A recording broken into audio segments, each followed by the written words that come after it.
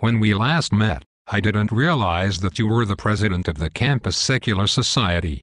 No wonder you were so articulate. I might not have spent so much time witnessing to you if I'd known. Why would that make a difference?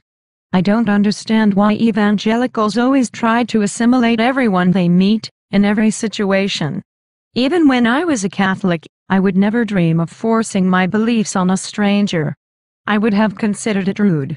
As an atheist, I am more than willing to defend my beliefs when they are under attack, but I never seek to impose them on anyone else. I concentrate on providing a safe and welcoming place for non-believing students on campus. Scripture commands us to witness to all nations and win souls for Jesus. But I don't understand why you atheists have to get together. If you believe in nothing, what do you have to talk about? Do you just sit around in silence? I get this question all the time. Let me respond with an analogy. Suppose you move to Scotland and discover that most people there believe in the Loch Ness Monster, and not only that, but worship it as a god. There are Loch Ness Monster worship centers on every corner. Every speech by a politician ends it with "Loch Ness Monster bless Scotland," and no one who doubts the existence of the Loch Ness Monster can be elected to public office. Part of the money you pay in taxes goes to support Loch Ness Monster worship, and you find yourself socially ostracized and regarded as stupid, evil and immoral because you don't believe in the Loch Ness Monster.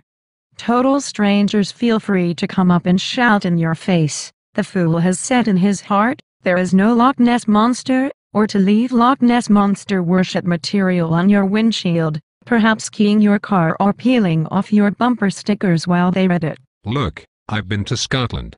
Or at least I had a stopover once at Heathrow Airport. I know that Scotland is nothing like that. So do I. Please humor me for a moment and let me continue with the analogy. In this hypothetical situation, you would probably feel very lonely and isolated, and perhaps even threatened. You would seek out other people who felt the same way, and draw strength from numbers.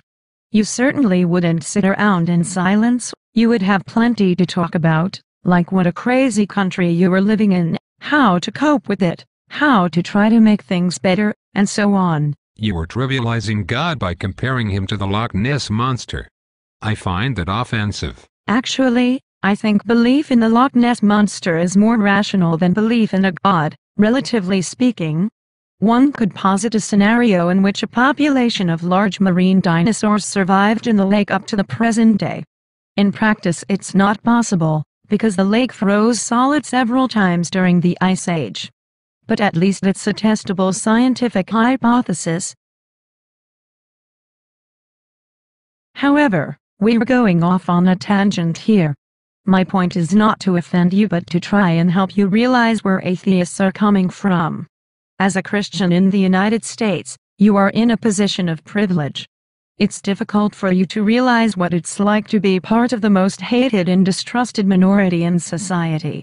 In any case, atheists don't believe in nothing. We are all individuals, but many of us have a humanistic outlook and love the challenge of thinking about important questions without falling back on the supernatural as a crutch. You are more than welcome to attend a meeting of our group and see some of the fascinating discussions we have. I have to get to class. Let's continue this conversation some other time. By all means. We may not succeed in changing each other's minds, but I'm always happy to dispel some of the stereotypes people have of atheists.